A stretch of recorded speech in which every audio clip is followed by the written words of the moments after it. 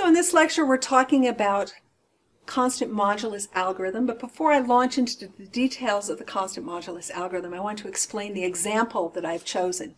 And this example is a shaped pulse, and it's a QPSK signal, a binary signal in two independent branches in phase and quadrature.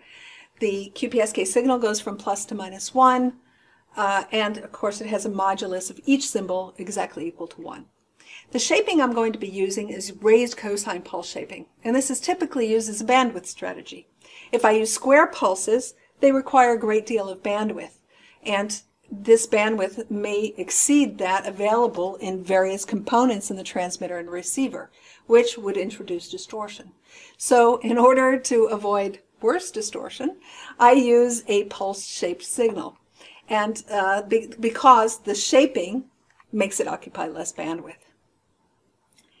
Now, I'm going to use this raised cosine, and the raised cosine has a nice property that, in theory at least, at the sampling time of the signal, at the best sampling time, the optimal sampling time, that there should be no contributions to the intersymbol interference from adjacent pulses. So although these pulses occupy less frequency, which means that they're going to occupy more space in the time domain, that they'll actually overlap in the time domain, they have a nice structure so that the overlapping does not cause intersymbol interference, again, in theory.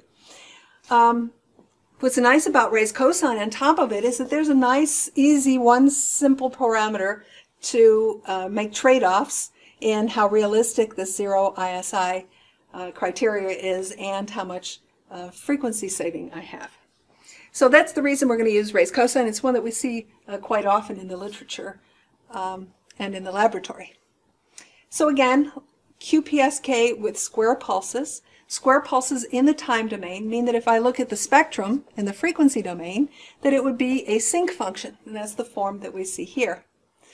So the constellation is square waves, right? So it's square, square, square, there's each symbol is plus and minus 1, right? So there's one value, so there's really 4 points. If I end up sampling this at 1 sample per symbol, and maybe the next one is a 1, 0, 1, etc., then I could bring together an eye diagram. If I had a continuous time eye diagram, of course, it would be like taking this pulse, lining it up here, taking this pulse, lining up here, adding all these together, and I would get something that looks like an eye diagram like this. Because I am using 1 sample per symbol, my eye diagram is actually going to look a little like this. Sometimes when I sample it's a +1, sometimes when I sample it's a -1, and the next interval here it'd be a +1 or a -1, and I just draw straight lines between them because it's 1 sample per symbol.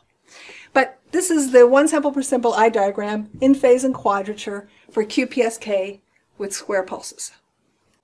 Now let's consider what goes on with a 25%, a roll-off factor of 25% for the raised cosine. This is the one parameter I said that we could easily use to parameterize the trade-off in bandwidth and intersymbol interference. So this is what, in the time domain, a raised cosine pulse would look like. They look a little bit like a sinc function.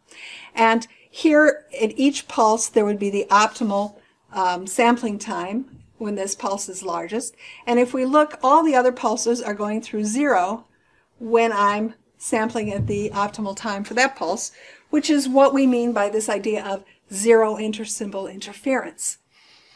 So the reason that I use the raised cosine, the motivation is for its frequency domain behavior. So here I've shown the spectrum of this raised cosine pulse, and we can see that it occupies less frequency than the previous example of square waves in the time domain.